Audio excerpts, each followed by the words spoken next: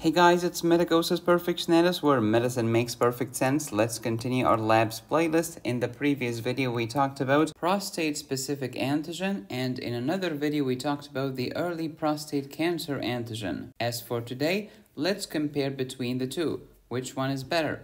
Which one is more accurate? As you recall, we use both of them to try to diagnose prostate cancer, which is a very common cancer in males, especially at old age. So let's get started. Please watch the videos in this labs playlist in order. Prostate specific antigen is not the only game in town. We have many tests to help us diagnose prostate cancer, and they include prostate acid phosphatase, prostate specific proteins like the prostate specific membrane antigen, and early prostate cancer antigen. This is today's topic. And then we also have prostate cancer specific genetic markers such as the PSA3, which stands for prostate cancer gene 3. We have SPINK1, we have GOLF2, and we have TMPRSS2-ERG. Who named these things? You massage the prostate professionally, and after this you will find increased prostate cancer specific genetic marker in the patient's urine if there is prostate cancer. Now,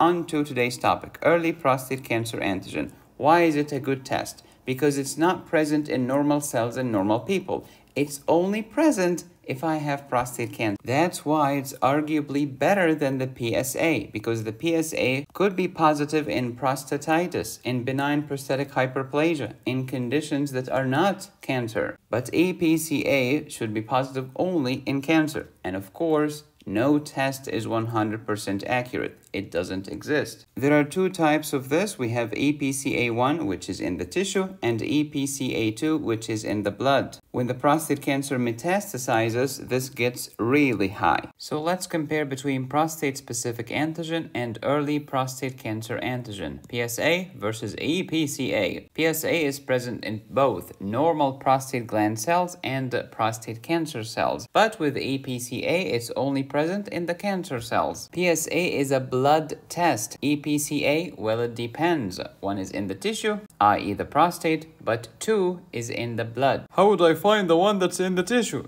Biopsy the prostate gland. PSA is probably less accurate in identifying prostate cancer versus EPCA, which is more accurate. If you want to learn more about PSA, please check my previous video in this labs playlist where we talked about it in detail. If you want to learn more about other cancers, check out all of these videos in my cancers playlist. If you want to learn about colon cancer and liver cancer, please check out my surgery high yields course at medicosisperfectionalis.com. To learn about vulvar cancer, vaginal cancer, cervical cancer, uterine cancer, and ovarian cancer, plus breast cancer, download my OBGYN high yields course. If you want to master chemotherapy, I have a course for that too. If you do not wish to download my courses, you can watch all of my premium courses right here, right now on YouTube by clicking on the join button. Please subscribe, hit the bell. You can support me here or here. Go to my website to download my notes, courses, and cases. Be safe, stay happy, study hard. This is Medicosis Perfectionalis, where medicine makes perfect sense.